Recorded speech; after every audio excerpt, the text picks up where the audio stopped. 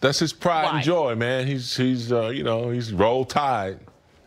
I hadn't said one thing. I'm just sitting here enjoying being back. How long with my we can crew. keep it that Matches way. his nice suit too. It's nice. It's nice, you know, concoction he got going on there today.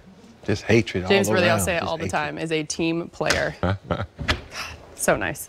The Lakers continue their 7-game road trip with a matchup versus the Chicago Bulls tonight. The purple and gold won the first matchup of the season at Staples Center, 117-115, back on January 8th. And tonight they will look to improve upon their franchise best 8-0 start on the road.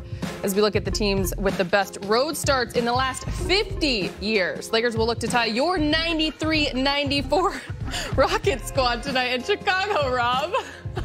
Hey, was it beat up on Rob night today? That's an awesome stat. Oh, you know, that was Your my face first is even championship better. right there. Oh, yeah. Yeah, first championship. 93-94. Yeah, we started that season 15-0. I was 5 years old. With that said, the road trip rolls on. Big game. What a great start for the team with that statement win in Milwaukee. They have said since last season they don't want to win 2 games in a row, and they've been good. They don't want to lose, 2 games in a row. They've been good at holding themselves to that. You call that a statement win, a signature win so far? Yeah. I think there were 2 things going on in that the last game against the Bucks. They lost the game to the Warriors. They were a little pissed off because they let that one get out of the win column. And then you're talking about a guy that won MVP last year over LeBron and, you know, Defensive Player of the Year as well. So, you know, LeBron quietly and methodically went in there and kept his team, you know, above water in the first half. And then, you know, it was the first time this season he scored over 30. So, yeah, I think there was a couple statements there. Look, we can't be losing against the Warriors when we had them down, and we need to show Giannis that we possibly had an MVP and the best defensive player on our team last year. They just happened to give it to him. Oh, by the way, we got like half a worthy clap out of James on Thursday, too. I saw that. Yeah, so you knew there was something. Yeah, it was something. For me, watching this game, I wanted to see how they were going to approach the Defensive Player of the Year, the MVP of the year. And you can tell Giannis came out going at the Lakers. I mean, you saw some elbows. He pushed LeBron in the back one time. He kind of elbowed AD. And I think they probably says, hold on now. You know, you didn't win these awards. We both should be sharing it. And it kind of woke them up, especially LeBron, because I don't know if y'all remember in the first half, it was a play under the basket where Giannis kind of pushed LeBron, and LeBron turned around, and he had that look on his face as, oh, no, you didn't. And it's little things like that that I watch in the game that you want to see how people are going to react, because there are times where guys are going to try to come out and test you.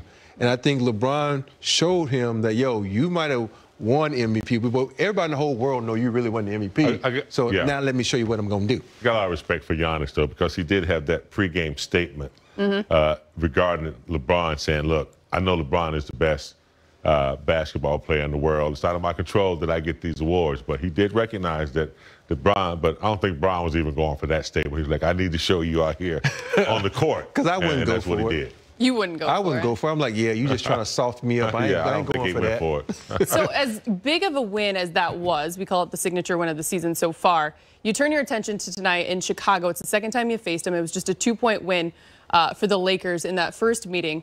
But you want to avoid the letdown. Chicago is on a roll. They've won 3 in a row, so there's no disrespect there. They're just a game below 500. But you don't want to come out of Milwaukee feeling real good and then drop one the next night, the next game in Chicago. Yeah, you definitely can't have a letdown. And tonight, I'm looking at LeBron, looking at AD like, yo, this your town. You need to shine. Yeah. You know, he's from Chicago. He got Chicago on his forearm, and so I mean on his bicep. So let's go to you. Show everybody in this town what you can do. So I'm looking for LeBron to ride AD. And if you look at, I think AD, when he came there for the All-Star game, you know, he had a good game there. So he got a good feel for this arena. And usually when you play in front of the family, that's when you want to shine and show out. So I'm expecting AD to have a good game, and LeBron, knowing the type of guy he is, he's going to get involved early and say, you know, let's ride your coattails tonight. I think it's an opportunity to really show, too, for the Lakers that they are that team.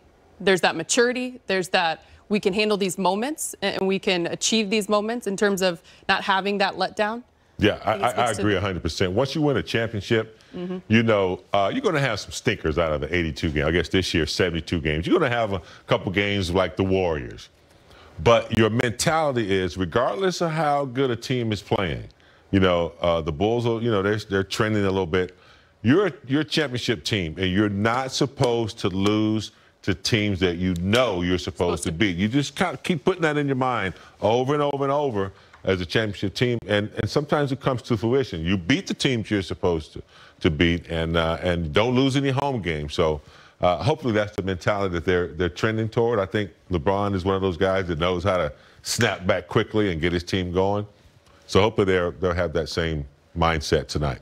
We will see. Lakers and Bulls tip off at 6 p.m. right here on Spectrum Sportsnet. Now for the latest on tonight's matchup in the Windy City, let's check in with Lakers reporter Mike Trudell, who is not in the Windy City but the sunny green room. That's right. And first of all, Allie, so you mentioned the streak, right? The big shot, Bob, and the 15 straight. Bob, it wasn't your fault, okay? 9 for 14, or excuse me, 7 for 12 from the field, 19 points. 5 assists, 4 steals in that game. You know whose fault it was? Kenny Smith, 0 for 6. Hey, I want you to repeat that again so certain people can hear this. Did you say 5 assists? I'm just at 5 assists, man. 5 assists, 4 steals, 19 points. Numbers don't lie. There Numbers you go. don't lie. Big shot. Got your I had back a little over talent here. back in the day. Good for you. See, there we go. All right, on to. Can I get on to tonight's game? Good. All right, so guys, we talked to Frank Vogel a couple moments ago, and one thing that the Lakers haven't been doing much the last 4 games has been running. And I wondered why. So that's where we started with Frank Vogel before getting into the scouting report for the Bulls with a couple of lineup switches and such. Here's the head coach. Yeah, I think the defenses are bringing extra defenders back. You know, we were really hurting teams with our transition game early in the season, in particular those 2 Houston games. And you know, that's top of the scouting report with us is you got to get your defense back, or you know, we'll punish you that way. And so I just think that they're bringing less guys to the glass and getting more defenders back. But, you know, something that we want to continue to emphasize, you know, in terms of, I think we're averaging 8 fast break points per game in the last 4. You know, that's not really Lakers basketball. So we want to get out and run more, force more deflections on the defensive end. That always gets us out more as well. And, you know, hopefully we pick back up in that area. Frank, anything you noticed from that January 8th game against Chicago that it could be a little different now with Markkanen back and Carter, you know, not playing as with a stretch 5, even though they played Gafford? Like, do you think that could impact the matchup? Yeah, it's definitely going to feel different in a lot of ways. You know, for one, Anthony didn't play for us, and you know, obviously Markkanen didn't play for them.